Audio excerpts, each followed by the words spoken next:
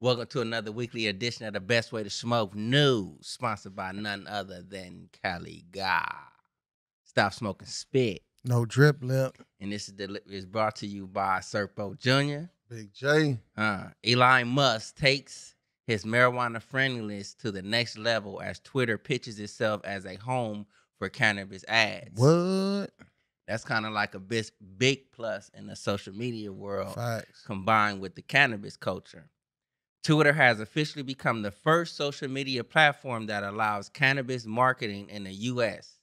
This moves open doors for over $27 billion global in the cannabis industry, as brands can now advertise cannabis products on Twitter in the United States. Meanwhile, other popular social media platforms such as Facebook, TikTok, and Instagram, they follow the no cannabis advertising policy. So Twitter, they trailblazing right now. And Facts. It's like Twitter always been a little spot to where you can go on there, you can just talk your shit, long as it's in the shit talking realm, you can stay right there. So now it's like if you stay in the cannabis industry, you in that realm, you can push there it. It is. That's a plus for sure. Moving on. American Cancer Society to vape company, keep our name out of your mouth.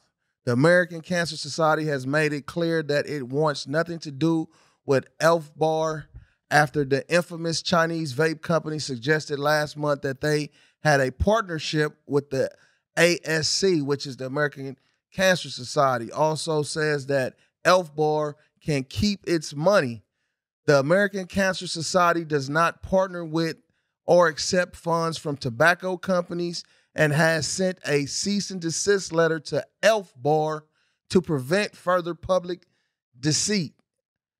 Timothy Phillips, the chief legal officer for the ACS, said in a statement to State News in an email to ARS, the society said it sent the cease and desist letter to Elf Bar last Friday and has not received a response. On that note and shit though, man, but look, it's a trip though. It's information out there where you can look at some of these organizations, American Cancer Society and shit though, where they do take funding from these companies that actually cause cancer and shit like that though, man. But the information is definitely out there if if y'all want to know more about it. But man, it's something fishy in this statement though right here.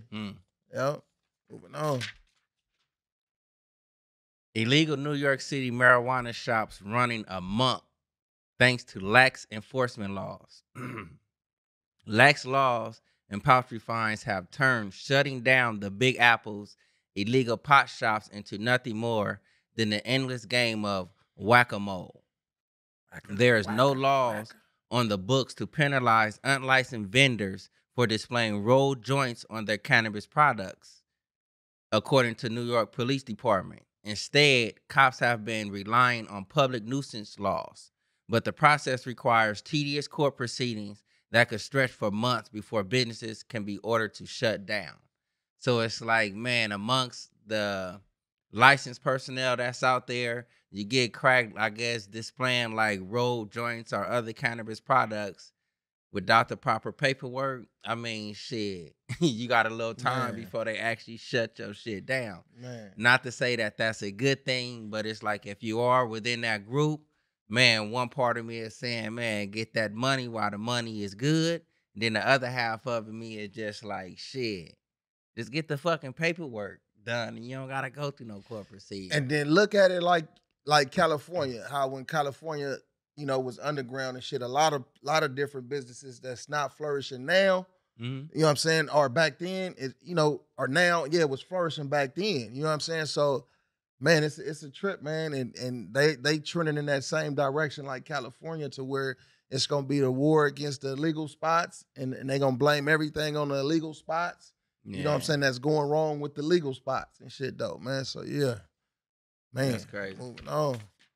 Biden signs equity-focused executive order, that touts marijuana clemency action, calling criminalization a failed approach. President Joe Biden issued an executive order on Tuesday that touts the administration's effort to address the failed approach on federal marijuana policy. The executive order doesn't specifically build on any administrative cannabis reform. Rather, it's focused on promoting equity within federal agencies and the White House. But the president took the opportunity to connect the issue back to his marijuana action. Biden issued a mass pardon for people with nonviolent federal cannabis possession convictions late last year and directed a multi-agency review into marijuana scheduling under the Controlled Substance Act, CSA. So I mean, it's like on